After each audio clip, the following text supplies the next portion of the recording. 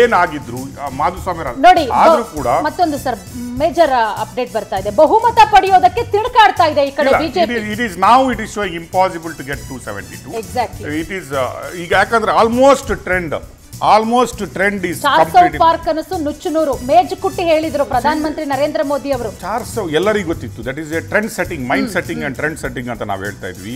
They wanted to set A trend. 400 ಅಂತ ಹೇಳುವಾಗ trend set ಮಾಡುವಂತ ಇದ್ರು, ಬಟ್ ಅದರಿಂದ mind set ಮಾಡ್ಲಿಕ್ಕಾಗಿಲ್ಲ. C they are not able to set the mind of the people. ನಾನು ಅದನ್ನೇ ಹೇಳ್ತಾ ಇದ್ದೀನಿ, ಲೀಡರ್ಸ್ಗಳಿಗೆ ಇಂಪಾರ್ಟೆನ್ಸ್ ಕೊಡದೇ ಇರೋದು, ಸಿಂಗಲ್ ಹ್ಯಾಂಡೆಡ್ಲಿ ಪಾರ್ಟಿಯನ್ನು ಲೀಡ್ ಮಾಡ್ತಾ ಇರೋದು, ಐ ಥಿಂಕ್ ಬಿಜೆಪಿಗೆ ಈ ಸಲ ಮುಳುವಾಗಿದೆ. ಆ 2014 ಮತ್ತು 2019 ನಾವು ಯಾವ ಮೋದಿ ಬೂಮ್ ನೋಡ್ತಾ ಇದ್ವಿ, ಈ ಸಲ ನಾನು ಅದಕ್ಕೆ ಹೇಳ್ತಾ ಇದ್ದೀನಿ 100 ಸಲ, ಈ ಸಲ ಆ ಬೂಮ್ ಅನ್ನು ನಾವು ನೋಡ್ಲಿಕ್ಕೆ ಸಿಕ್ಕಿಲ್ಲ. ಈ ಸಲ ಆ ಲೌಡ್ ವಾಯ್ಸ್, ಲೌಡ್ ವೋಟರ್ಸ್ ಇರಲಿಲ್ಲ. ನೀವು ನೋಡಿ 2014 and 19 ಜಗತ್ತಿನಾದ್ಯಂತ ಮೋದಿಗಾಗಿ ಕ್ಯಾಂಪೇನ್ ನಡೀತಾ ಇತ್ತು, ಬೇರೆ ಬೇರೆ ದೇಶಗಳಲ್ಲಿ ಕ್ಯಾಂಪೇನ್ ನಡೀತಾ ಇತ್ತು. ಈ ಸಲ ಆ ಕ್ಯಾಂಪೇನ್ಗಳನ್ನು ನಾವು ನೋಡ್ಲಿಕ್ಕೆ ಸಿಕ್ಕಿಲ್ಲ.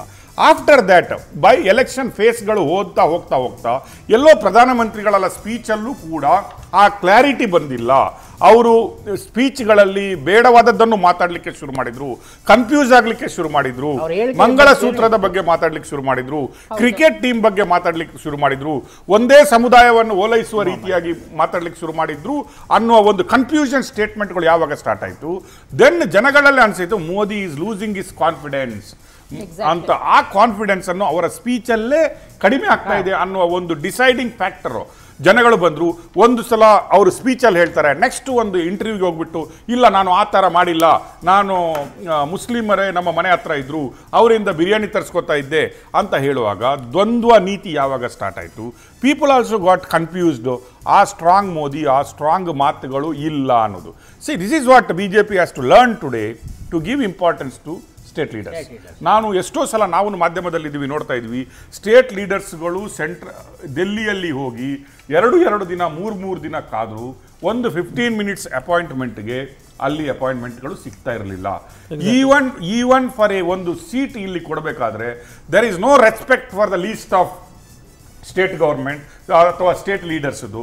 ಅವ್ರದ್ದೇ ಏನೋ ಮಾಡ್ಕೊಂಡು ನೀವು ನೋಡಿ last assembly ಎಲೆಕ್ಷನಲ್ಲಿ same Lakshman Savadi is rejected seat and ಬಂದರೆ ನೀವು ಜಗದೀಶ್ ಶೆಟ್ಟರನ್ನು ರಿಜೆಕ್ಟ್ ಮಾಡಿದ್ರು, ಅರವಿಂದ್ ಲಿಂಬಾವಳಿಯನ್ನು ರಿಜೆಕ್ಟ್ ಮಾಡಿದ್ರು, ಈಶ್ವರಪ್ಪನವರನ್ನು ರಿಜೆಕ್ಟ್ ಮಾಡಿದ್ರು. ನೀವು ನೋಡಿ ಒಂದು ಎಲಿಜಿಬಲ್ ಕ್ಯಾಂಡಿಡೇಟ್ ಈಶ್ವರಪ್ಪನವರು ಇವತ್ತು ಹೊರಗಡೆ ನಿಂತ್ಕೊಂಡು ಬಿಜೆಪಿ ಅಗೇನ್ಸ್ಟ್ ಫೈಟ್ ಮಾಡಿ ಇವತ್ತು ಠೇವಣಿಯನ್ನು ಕಳ್ಕೊಳ್ಳೋದು. ಇಟ್ ಈಸ್ ನಾಟ್ ಬೇಜಾರು ಈಶ್ವರಪ್ಪನವರಿಗಲ್ಲ, it is same to BJP. ಏನಕ್ಕೆ ಹೇಳ್ತಾ ಇದ್ದೀನಿ ನಾನಂದ್ರೆ, ಒಬ್ಬ ಲೀಡರು ಯಡಿಯೂರಪ್ಪನವರಿಗೆ ನಿಂತ್ಕೊಂಡು ಸಮಕಾಲಿಕರಾಗಿ ಬಿಜೆಪಿಯನ್ನು ಕಟ್ಟಿದ್ರಲ್ಲಿ ಈಶ್ವರಪ್ಪನವರು ಬಂದ್ರು. ವಾಟ್ ಈಸ್ ದ ಟ್ರೀಟ್ಮೆಂಟ್ ಈಶ್ವರಪ್ಪನವರಿಗೆ ಕೊಟ್ವಿ ನಾವು ಲಾಸ್ಟ್ ಅಂತ ಹೇಳಿದ್ರೆ, that is disgusting. What I am telling, ಒಬ್ಬ ಸೀನಿಯರ್ ಲೀಡರ್ ಅನ್ನು ನಾವು ಈ ರೀತಿ ನಡೆಸ್ಕೊಬಾರ್ದು ಅಂತ ಹೇಳುವ ರೀತಿಯಲ್ಲಿ ಇವತ್ತು ಐ ಥಿಂಕ್ ಅಲ್ಲಿ ಒಂದು ಕಡೆ DK ಶಿವಕುಮಾರ್ ಅವರು ಸೋತು ಗೆದ್ದಿದ್ದಾರೆ.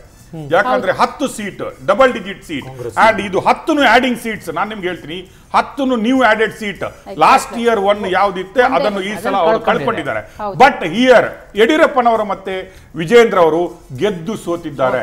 ನಾನು ಯಾಕೆ ಹೇಳ್ತಾ ಇದ್ದೀನಿ ಅಂದ್ರೆ, ಅವರು ಅವರ ಕ್ಷೇತ್ರವಾದ ಶಿವಮೊಗ್ಗದಲ್ಲಿ ಲಾರ್ಜೆಸ್ಟ್ ಮಾರ್ಜಿನ್ ಅಲ್ಲಿ ತನ್ನ ಮಗನನ್ನು ಅಥವಾ ತನ್ನ ಅಣ್ಣನನ್ನು ವಿನ್ ಮಾಡಿಸೋದ್ರಲ್ಲಿ ವಿಜೇಂದ್ರ ಅವರು ಸಕ್ಸಸ್ ಆಗಿದ್ದಾರೆ.